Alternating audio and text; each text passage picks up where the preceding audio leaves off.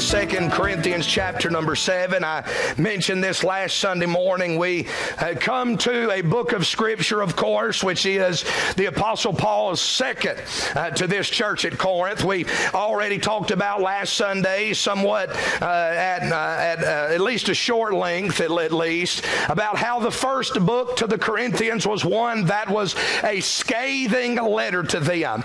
It was one in which the Apostle Paul showed them what he knew and what he had seen in their life, what he had heard of sins that was amongst their church. And he, as the man of God, as the apostle to the Gentile churches, did take it upon himself with what he knew to deal with the sins that he knew about. And so he does that at length. That is the entire thrust of the first book to the Corinthians. And now here in 2 Corinthians, it is a bit more positive. Amen. And there is much that has taken place that has changed the entire emotional structure, if I can put it that way, of this second letter to the Corinthians. So much so that in chapter 7 and verse 16, a verse that has perplexed my mind often as I have read through this book of the Bible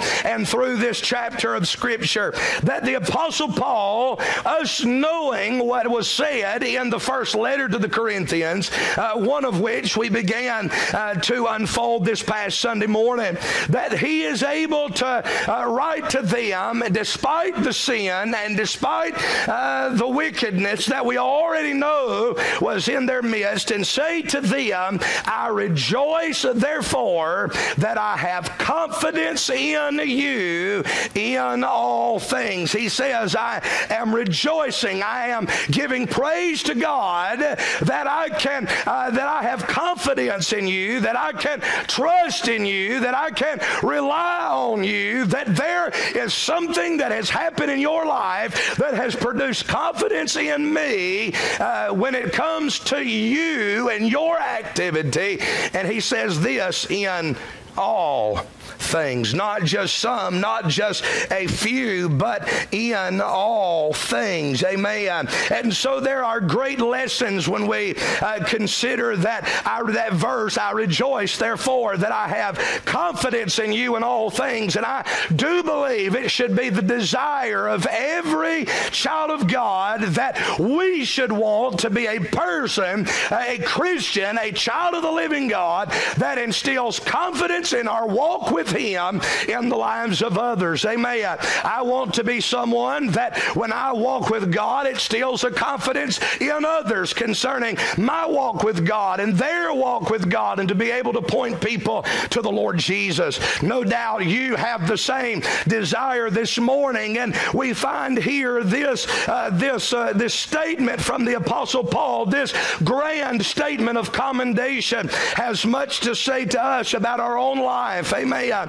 But we began last Sunday morning, before we truly dig into that verse in particular, we began to talk about the irony of that statement. And I mentioned about, we know what 1 Corinthians, that it was scathing and that there was issues in the church, but what were the issues in the church of Corinth that now Paul is saying something has happened in their life spiritually that has instilled him with confidence in their walk with God. Last Sunday morning we were in 1 Corinthians chapter 3 and verse 1 through 7. We saw that they had a carnality problem.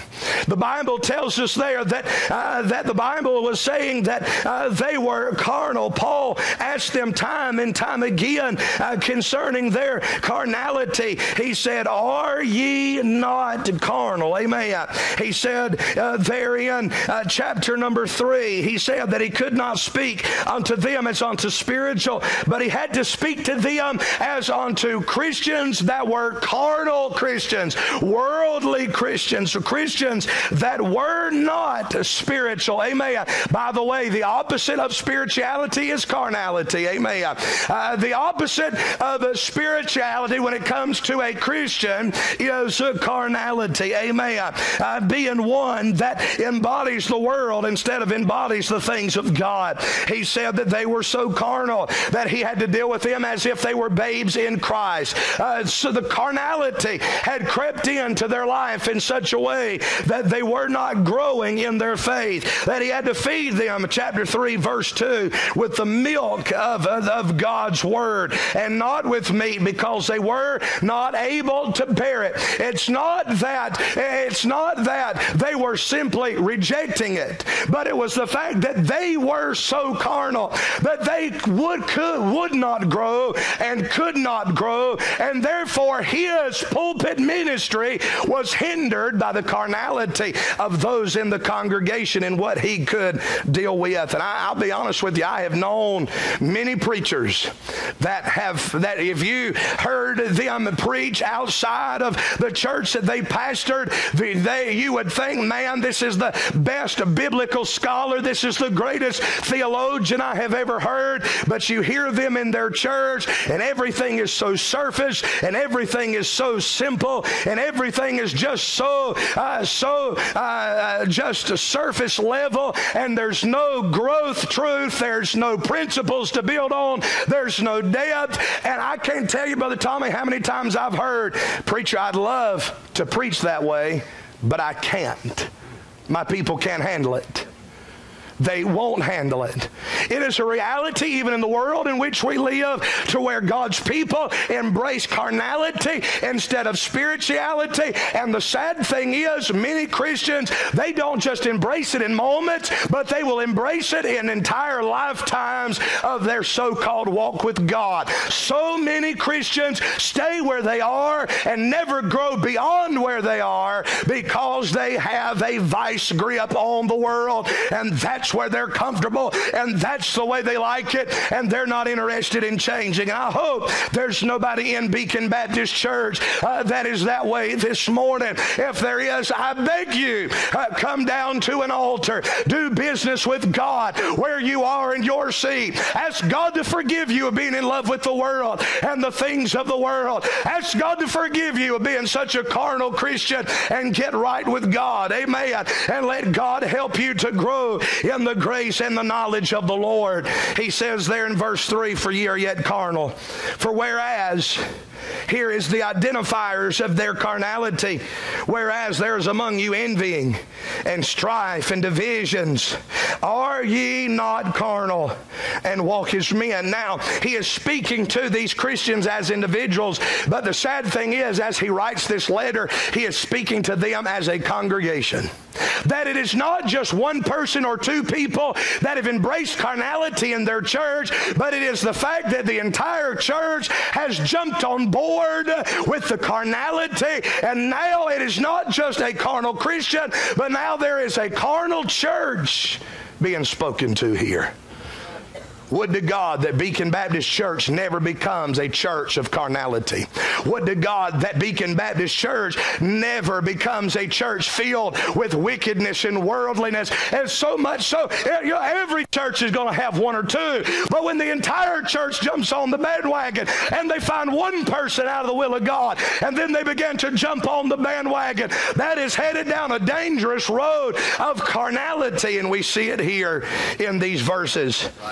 There was divisions, and verse 4 and 5 seems to indicate that the divisions was centered around who their favorite preachers were. For why one saith, I am of Paul, and another, I am of Apollos. Are you not carnal? Who then is Paul? Now notice this now. Here's how God wants us to see God's men, especially when it comes to those that labor in a particular congregation. He said, for who then is Paul?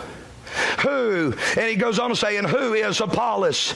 But ministers by whom ye believed, even as the Lord gave to every man. That last phrase, even as the Lord gave to every man, that seems to indicate to me that God's will is that every creature, every person in the world has a preacher that has been seen in the mind of God as the one that's going to bring the truth to them, as the one that's going to bring the gospel to them, as the one that is going to bring the word of God to them, that they may grow in the grace and the knowledge, the introduction of spiritual truth. It seems to me that God says that there are different men in the life of a person that God has designed in his sovereign plan to be the ones that give the truth to those that make up a church, to those that make up the body of Christ. That seems to me to see that God has different places for different people, and it's not just one man that gives all of the truth, but it is different individuals as God has so purposed to come into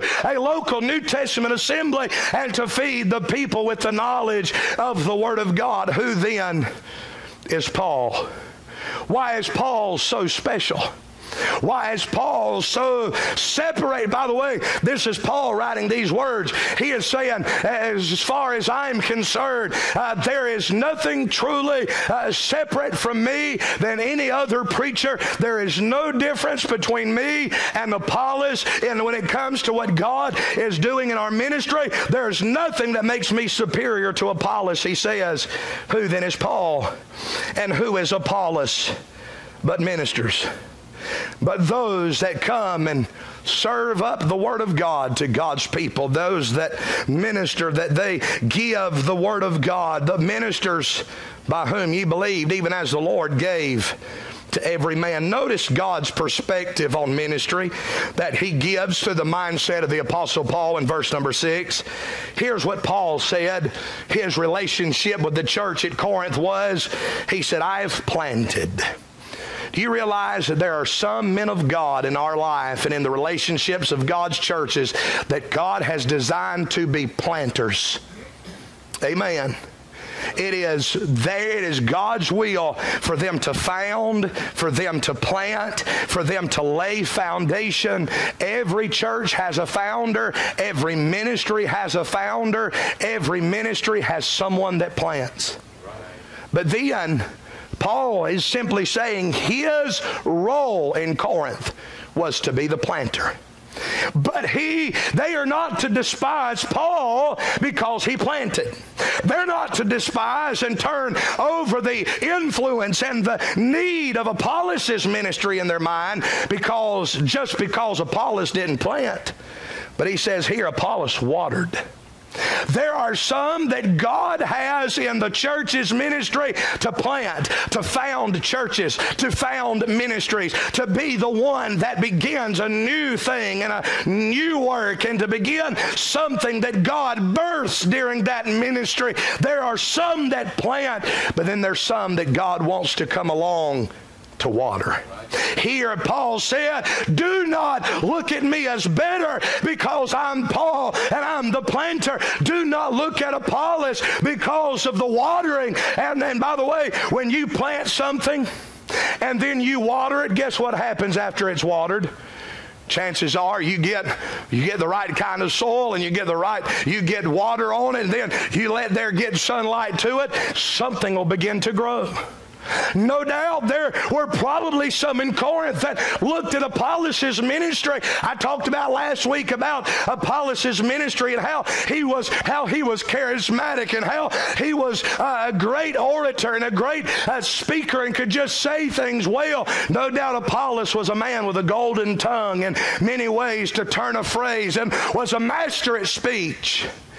But here's the thing, though, once you begin to plant and then you begin to water on that which is planted, something will spring up. And for the carnal Christians in Corinth, they would look at that and say, man, look at how that plant is growing. Look how Apollos is being used. And there had been some that looked at Paul and absolutely just revered him for his works in planting. There were some that looked at the fruit of Apollos' work there in Corinth and said, look at Apollos. We revere him for his oratory skills and how this thing that he is watering upon is growing in great ways.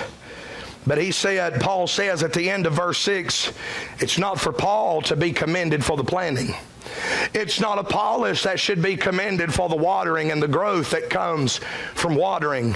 But he says it is God that deserves all of the commendation. It is God that deserves all of the reverence and respect and praise for what is taking place. He says, but God gave the increase.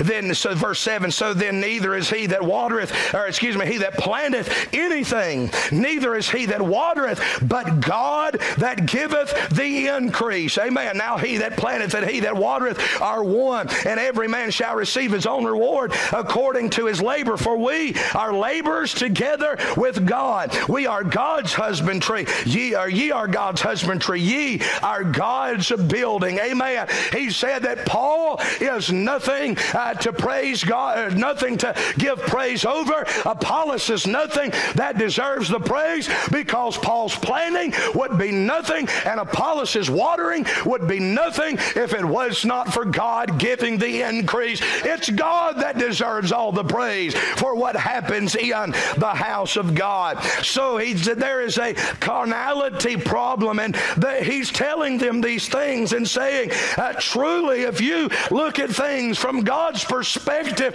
what we're fighting over truly shows the carnality of the church, because these things are not problems. These things are not to be problematic. They are to be praiseworthy. You see what's going on in Paul's ministry and how Apollos has continued Paul's ministry and watered thereupon. You shouldn't say, that's a problem. You should say, I give God all the praise, honor, and glory for what he's doing in Corinth. Amen. There's a carnality problem. Now, let me mention this morning. Not only in Corinth was there a carnality problem, but look with me at chapter number 5 of 1 Corinthians in verse number 1. There was a chastity problem. There was a chastity problem. Now, this morning I realize that we do have some young kids here. I'm going to keep my conversation on this particular subject biblical in my terminology. I trust if I do that, I won't make any parents mad. Amen. If you read the Bible with your kids, you're going to run across some things that you might have to explain. Amen. 1 Corinthians chapter 5, verse number 1 says this. Notice this now. This is in this church at Corinth. Remember, this first book of 1 Corinthians, Paul is laying out the sins that they have to deal with. He is letting them know, I am aware of these things, and they've got to be dealt with. 1 Corinthians chapter 5, verse 1, he says, it is reported commonly that there is fornication among you. And notice this now. Now, again, I remind you, this is the same church that just one book of the Bible later, he's going to be telling this same congregation, I rejoice that I have confidence in you in all things. That includes this chastity area of their life. It is reported commonly that there is fornication among you, meaning in their church, in their congregation. There's fornication among you in your midst. He said, and such fornication is not so much as is named among the Gentiles. And then he identifies this sin of fornication, that one should have his father's wife. I would say this morning that sin in a church would be a very big problem.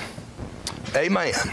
I would say that sin in the church is a sin that must be dealt with. I would say that that sin in a church would be one that would hinder the ministry of this church. Now, here's the problem. He talks about this sin. It is a sin of fornication. He said that this sin that is in the church is a sin that is so bad that it's not even named among the Gentiles. In other words, there are lost people who do not have the same God that you have, and they are not believers, and they are not saved, and they do not have the Spirit of God working in their life. They are not Christians, and they know better than to live in the way that you are living, saying that you're saved, having the Spirit of God within, saying that you're a believer, and very well may truly be so. He said it is in the church, a sin that is so wicked as somehow it's being embraced by the church when lost people even know that what this is wrong. And here I think is the idea that he's saying that this particular sin is not even in the world. You say, preacher, you saying that lost people don't commit fornication, and even fornication this way? I wouldn't say that. But what I would say is this: I believe the sin is different because of what he says in verse number 2. Notice what he says in verse 2. And ye are puffed up, and have not rather mourned, that he that hath done this deed might be taken away from you. He is not saying that out in the world you may never find this sin. What he is saying is that out in the world where this sin is present, there is a shame and a knowledge of its wrong, that it's wrong, and the knowledge of its wickedness and its sinfulness. But somehow in this church in Corinth, they have themselves convinced that they have such liberty in Christ that they can commit even this sin, and God has to be okay with it. When he says you are puffed up, what it literally means is that they are inflated with pride. They are inflated with vanity. They are not only in sin, but they are proud of the sin that they're engaged in. He said the sin that one should have in a very physical way. And all of you that listen, y'all know what I'm talking about. His father's wife. I believe that the reason why the Apostle Paul says his father's wife is because I personally believe he's indicating a stepmother here. Not a mother, or else I believe he would have said that. His father's wife would have been a stepmother to this man in the church. What a wicked relationship, what a wicked sin, and the church has embraced it. He is not speaking to this individual in the church, and he does not say that thou art puffed up, indicating a singular subject, as this man is puffed up about his sin. We see that on every hand in the day and hour which we live in. We're living in a world filled with people that are brazen about their sin and have no shame about their sin on an individual basis. But the problem is that he is not saying to this man, thou art puffed up, but he's speaking to this church, and he says, ye are puffed up. This church is proud of the wickedness that is within it. And it is a sad day where churches of the living God see sin in their midst, and they collectively come together and they boast in their wickedness. They're proud of it. They're puffed up about it. They are embrazened by it. They are emboldened by it. They are looking, no doubt, at themselves as elite individuals saved by God's grace and granted with a special liberty that somehow gives them a license to sin and live in sin and be as wicked as they can, because after all, God will forgive my sins. He says here, you're puffed up and have not rather mourned. What he's saying is that he believes that when it comes to this sin, and no doubt, according to the Word of God here, it is definitely implied to our heart this morning that then when there is sin in the life of a believer, and no doubt when there's sin in a church, it should be grieved. It should be mourned just like a death of a loved one. We should grieve and mourn and agonize over our sin between us and God. But we do not see that happening in this church. And the sad state of affairs is in a multitude of churches in this world, maybe even here in Beacon Baptist Church this morning, there might be someone, you've been living in sin, you've done something you know is wrong, you've given your life to, you've given your heart and your life to some sinful activity, and you're puffed up about it, and you've never brought it to God with agony, you've never brought it to God and confessed it to Him with a broken heart of grief, saying, God, I'm sorry, I can't believe I did that and broke your heart. I was mentioning this morning in Sunday school, teaching on the Holy Spirit of God, about the emotions that the Spirit of God has. We taught this morning about being able to grieve the Spirit of God and being able to quench the Spirit of God, being able to do despite to the Spirit of grace. And you know, these things like this not mourning, this not grieving over our sins, I'm telling you, you may not grieve over your sin, but if you're saved by the grace of God, there is someone that is grieved by your sin, and His name is the Holy Spirit of God. I'm telling you, this morning we find here a church that was in an absolute mess. Notice he says, Paul says, that he would desire that they had mourned, and here's the reason why. He said that he that hath done this deed might be taken away from among you. Here in verse number 2, he is talking about that the right thing to do for unrepentant sin in a church is to take the unrepentant offender and to remove them from the congregation. He said to this church, where he said, ye are puffed up, ye have not mourned. He is saying that the church as a whole has gotten to the place to where they are puffed up. They are inflated in pride. They're proud of what they did, and they're not bothered by their sin. And the whole church has embraced that. And the problem is, when the whole church embraces the sin, the whole church aligns themselves with that offending sinner, with the one that is offending God. And what God's will is for the church, it's not for the church to jump on in the sin with them, but it's for the sin to either be confessed and to get right with God and the church be able to go on, or the offending parties must not just exit. But the authority of a New Testament church is for the church as a whole to preserve the spirituality of the church body, and to see if that a sinful offending party does not get right, they are to be asked, not by the pastor or by an individual in the church, but to be asked by the church to leave. They are to be removed. Do you see the difference here as we see the word that he might be taken away from among you?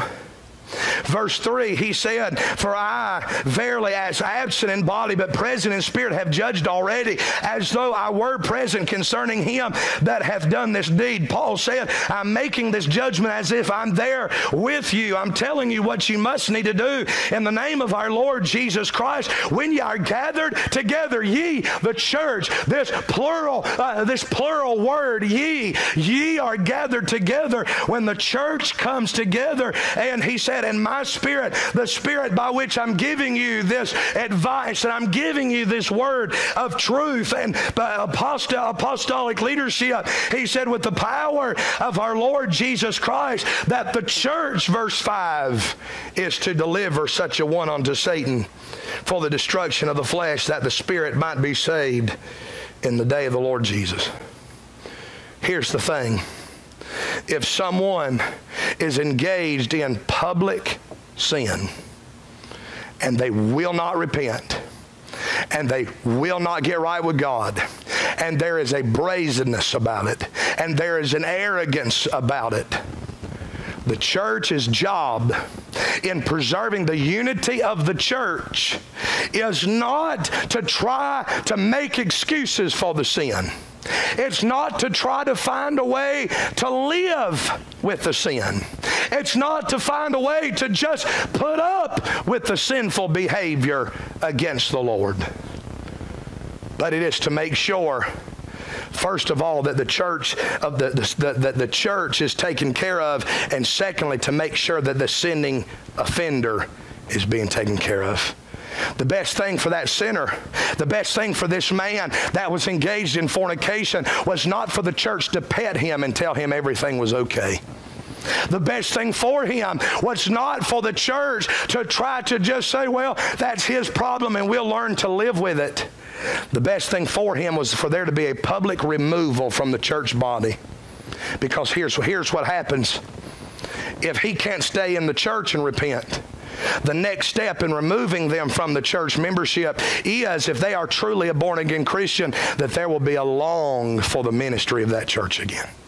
That there will be a longing in their heart for the fellowship. And he said that they are to be delivered unto Satan. That, in other words, this verse 5, this deliverance, the word literally means to give over, to hand over, to deliver up, to commit, to yield up, to abandon, to surrender, for the church to literally hand him over to what he and the devil are engaged in this sinful activity. We're going to remove you out from underneath the protection of the church. We're going to remove you from the church body. You are going to be removed from the membership, and we are going to let the devil do whatever the devil wants to do to you, because you are acting as if you belong to him now, for the destruction of the flesh. You're giving yourself over to a sin that destroys the flesh. You are on dangerous grounds, and instead of trying to get everything to just be okay with you in your sin, we're going to ask God to let everything get as bad as it can. Why? Because you want to hurt them? No. Because you want what's bad for them? No. Because you want to destroy them? No. Because you want to break their spirit? No. But because there are some people, and this brazenness and this puffed up talks about the fact that this man is not in a repentant state, and this church has engaged in this repentant state. He had to get outside of the church before he can be brought low enough to where God will begin to deal with his human spirit again, and for him to be able to have, through the afflictions in his body, that spirit absolutely mangled to the point to where he said, I've got to do something about this.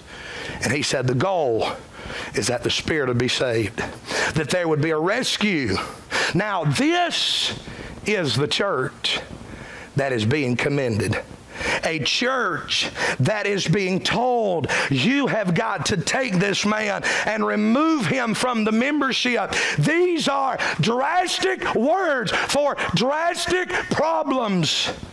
He says here, verse 6, your glorying is not good. You making excuses and you glorifying the sin, you being puffed up about it, is not good. Know ye not that a little leaven leaveneth the whole lump. Just a little bit of impurity in God's church will wreck the whole thing. One unrepentant sinner will destroy the whole ministry of a New Testament church. Just like a little leaven destroys, it leaveneth the whole lump. It gives leaven to the whole piece. He says, verse 7, that you must not pet the old leaven. You don't need to try to persuade the new leaven out of his particular sin. That's not going to work. This time here, where the brazenness and the puffed up and the arrogance is here, the petting is already over. The persuading is already over. He said the only step you're left with now is purging out the old leaven. You've got to get rid of the old leaven. He said that ye may be a new lump as ye are unleavened, for even Christ our Passover is sacrificed for us. Therefore let us keep the feast not with the old leaven, neither with the leaven of malice and wickedness. He said we got to get rid of malice. We've got to get rid of wickedness. He said, but with the unleavened bread of sincerity and in truth. What will make a church successful? Sincerity and truth. What will make a congregation of people be able to meet in one mind, in one accord, and be the church that God would have for them to be? What will make Corinth here the church that Corinth needed to be? Sincerity and truth, not malice and wickedness. So here, he is giving us word after word about this fornicator, dealing with fornication. Verse 9, I wrote unto you an epistle not to keep company with fornicators, yet not altogether with fornicators of this world, or with the covetous, or extortioners, or with idolaters, for then must ye needs go out of the world. But now I have written unto you not to keep company. If any man that is called a brother be a fornicator, or covetous, or an idolater, or a railer, or a drunkard, or an extortioner, with such an one know not to eat. He said, for what have I to do? For what have I to do to judge them also that are without? Do not ye judge them that are within, but them that are without God judgeth. Therefore put away from among yourselves that wicked person. Paul is telling them, you don't worry about the sin on the outside of the church. You preach the gospel and you let God deal with them. But there is a responsibility, not just to the pastor of a church, but church, you listen to me. Again, I said when I began last week, this can be preventative maintenance for Beacon.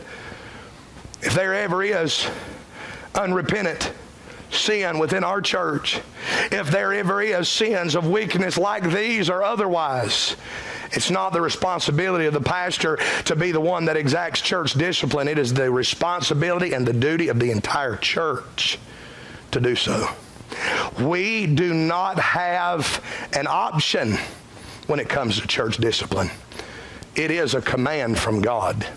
You read Matthew chapter number 18, there is a particular setup designed in the heart of Jesus Christ for those that would enter in to the church that is built upon him. And here we find an example of those things being dealt with in a very practical sense. He said that, I believe by this time, this common report, by the way, when he said it is commonly reported, it means that it is truly the news of this man has spread everywhere. Everybody in the church knows about this problem. It's not a secret. It's not something that's been hidden. By the way, if you read that King James Bible, there is a very big difference between sins that have been done in private and how those are dealt with, and sins that have now been brought out into the forefront and publicly.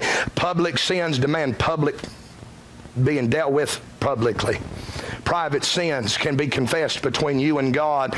By the way, remember I prefaced this message saying that the Apostle Paul is dealing with this church the way that he is dealing with this church because of what has been made known to him. Paul's hands are tied. He cannot put this on the back burner.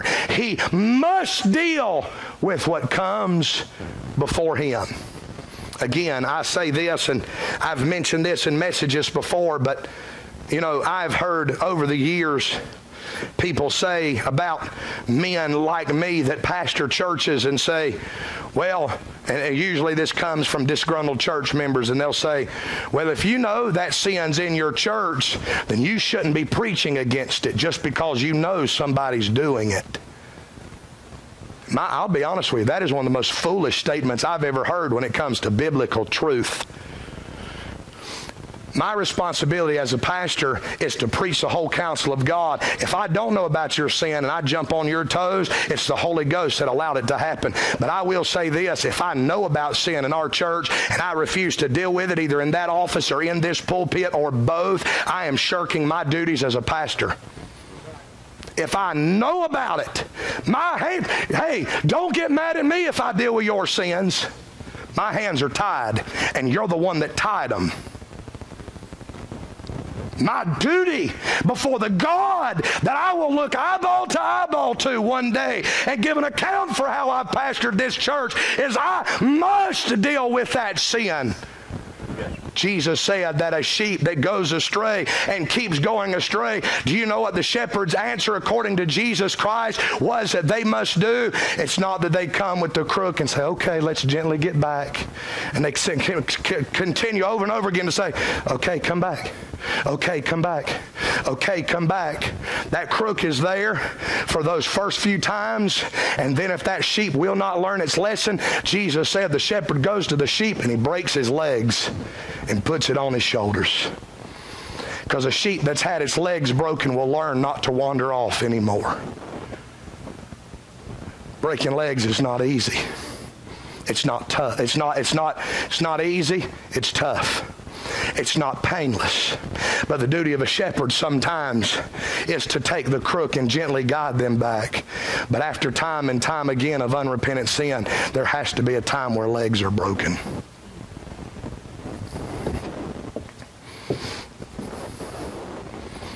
Church, I'm preaching this message because I'm headed after the good part. But I'm telling you, you look at me this morning, this is the truth of God. And as long as I'm the pastor here, that is how I will pastor. And I'm not trying to hurt any feelings. But if anybody in this congregation has any other ideas, then it's up to this congregation to ask a pastor that's loving you enough to preach tough and to pastor the way that book says to pastor. It's up to you to ask God's man to leave and to abdicate a shepherd that's trying to shepherd you God's way. If that is a problem to this church, you let me know. Because if you want a hireling, you can have one. But if you want a pastor, you've got one. And as long as you want one, I plan on being one. That's God's word. That was this church. They were in such wickedness that God is telling this church, you have got no doubt they love this man. No doubt they had care for him. No doubt the whole church's desire, if they had any clue of being right with God, would be to want their restoration. But here was the problem. They didn't even want what God wanted for them. And that is also the state of the affairs of our Baptist churches a lot of times. We may not always want what God wants. This church didn't. It took the removal of this man for there to begin to have things produced in this church to where way on down the road, this next book, it wasn't one more time a slap on the wrist.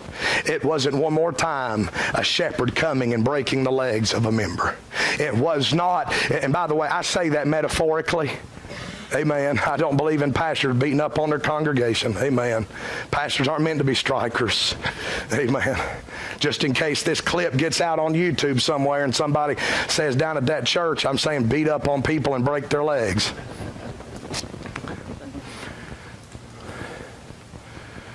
This church didn't want what God wanted until it got all the way to as bad as it could get. Where this church did not resemble one of God's churches anymore. It resembled a cesspool of sinful behavior. But I will say this, and I'm going to be done with this point this morning. I will say this, I thank God that it didn't stay that way. I thank God this morning that this church here at Corinth stayed right, and Paul was able to commend them down the road. Or excuse me, they got right, and Paul was able to commend them down the road. They had a carnality problem. They had all this bickering and all this strife and all of these issues one with another. They had this chastity problem. Carnality's bad, but then carnality that leads to being unchaste and unholy and impure. What a wicked scenario this has formed into in this church. But God is so big and so wonderful and so marvelous that only God can touch into such a wicked place, into such a wicked heart, heart and get to the place where Paul looks at it as God's man and is able to give them the commendation of commendations when he said, I rejoice, therefore, because how you handled your carnality problem, because of how you handled your chastity problem, I rejoice, therefore, that I have confidence in you, in this church, in all things. What a convicting truth to us as believers this morning. Every head bowed, every eye closed. I'm done preaching this morning.